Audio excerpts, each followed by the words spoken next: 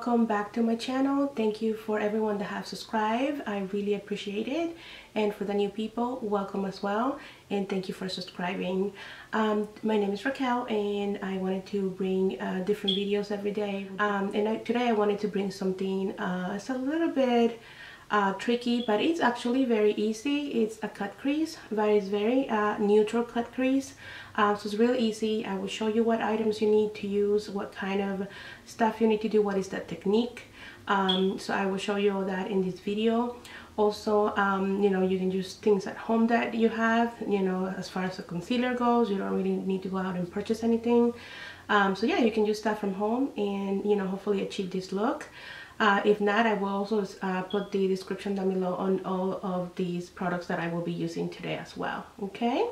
Well, I hope this video is beneficial for you and you can learn something today. And if you like it, please give it a big thumbs up. It will help me a lot here in my channel. And other than that, thank you so much for watching. Thank you for coming back. And I will see you all on the next one. Bye-bye. Okay, so we're gonna grab our concealer, and mine is by Too Faced in the color Fair. I'm just gonna put it all over my eyelids to use it as a primer, so it gives me a nice canvas for my shadows.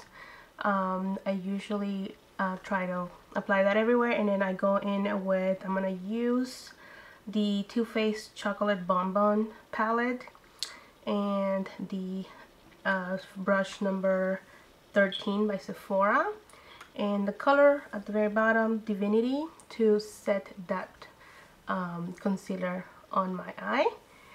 Just pretty much fluff it all around to make sure it's set. Then I'm gonna grab my Sigma brush E35, and I'm gonna also grab the shade Mocha to start with my crease. So you want to make sure you do it kind of right in between your brow bone and your crease. You want to just do it in circular motions, sweeping wiper motions, just back and forth, you know, blending the product little by little. Don't start with too much, just start with less and keep adding on the product. And yeah, that's pretty much gonna help you keep that shade in place and very well blended than if you start with a lot of product right away. And we're gonna get that to a deeper shade too in just a little bit. And then right now I'm grabbing a little bit of a taper brush. This one is by Tarte. It came with my eyeliner, and I'm gonna grab a little bit of concealer again. This is gonna help us kind of give that cut look on the shadows.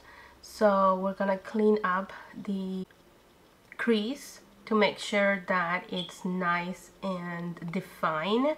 So what the concealer is gonna do is kind of like get rid of the shadow that we had under there, and pretty much just help me cut that color to look nice and even, so it's easier for me to apply the next shade.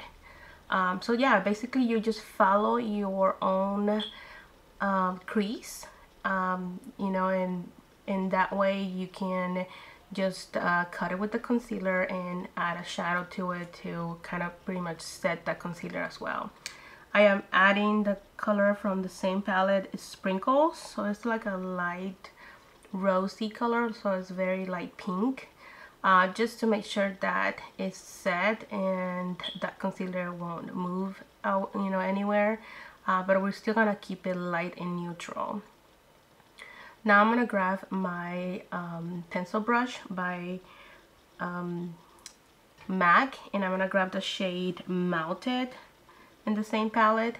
This is a more deeper brown, and this is gonna help us cut that crease a little bit more and define it better as well. So you just pretty much kind of keep patting that color where you kept that, you know, where you had that cut.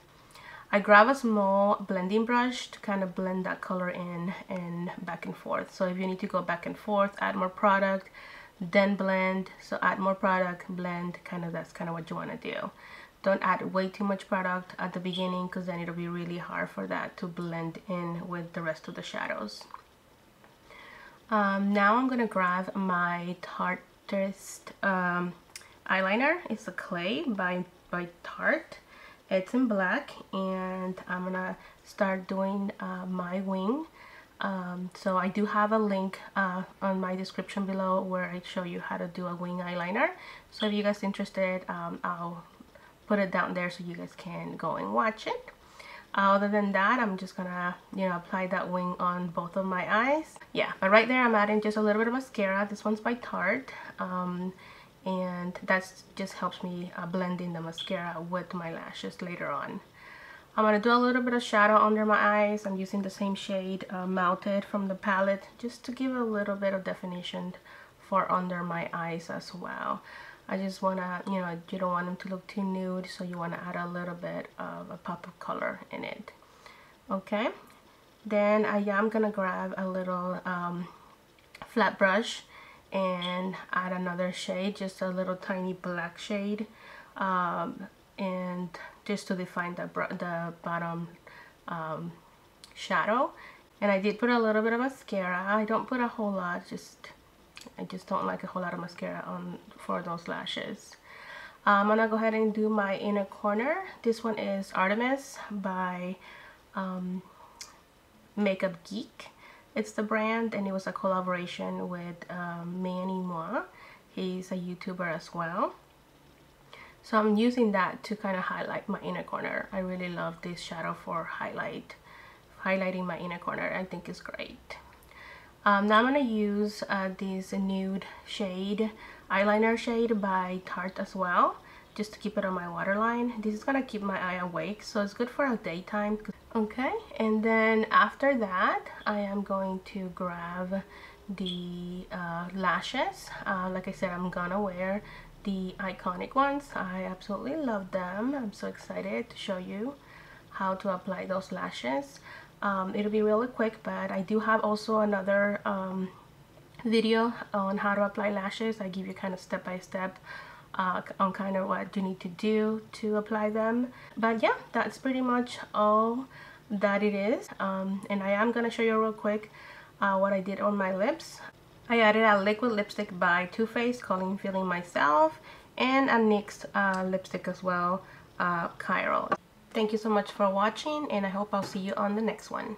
Bye bye.